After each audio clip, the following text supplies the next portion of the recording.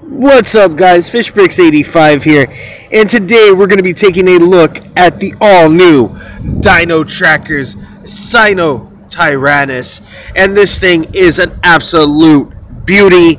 Now, this thing is super cool. My wife got me this for Christmas, so I'm super happy to add this to my collection.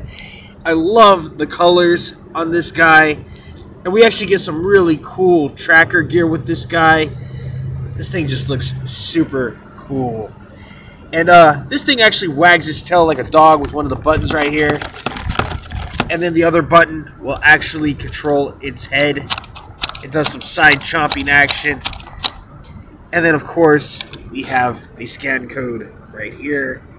Let you guys get that real quick. And with that being done and said, we're going to get right into this video, get this thing out of the package, and take a closer look at the Sinotyrannus. Let's do it. So here is a look at the Sinotyrannus out of the box. And as you can see, it looks great with this green foresty background because it is from a forest mountain biodome out in the middle of Bison Sanctuary, most likely. And then here's a look at that tracker gear.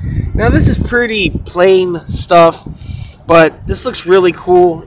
I think it would look really cool if I were to add some paint to it.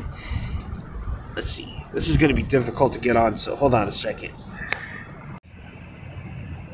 So here's a look at the Sinotyrannus with its gear. Like I said, it was a little difficult to put on, so I had to do it off camera.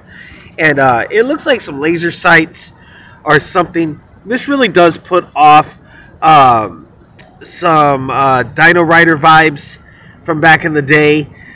So this is like really super cool, and I really like seeing this kind of thing. And I hope that some of the smaller dino trackers that we get come with this gear. I know we've got at least one or two coming out that's going to. Some of the other ones so far haven't, but it is something that I definitely love to see. Whenever you get like capture gear or tracker gear or just some kind of cool little bonus accessory for the dinosaurs, that's always a plus in my book. Really love the way this figure looks. Really like the color scheme on this guy. And all in all, I think this is a really cool figure, and this is one of the ones that I was most excited for in the tracker line, and still am really happy to have this guy. So with that being said, guys, this has been the video. If you liked it, please make sure you give it a thumbs up. Please consider subscribing to my channel, and as always, guys, we'll see you in the next video. Thanks for watching. See you next time.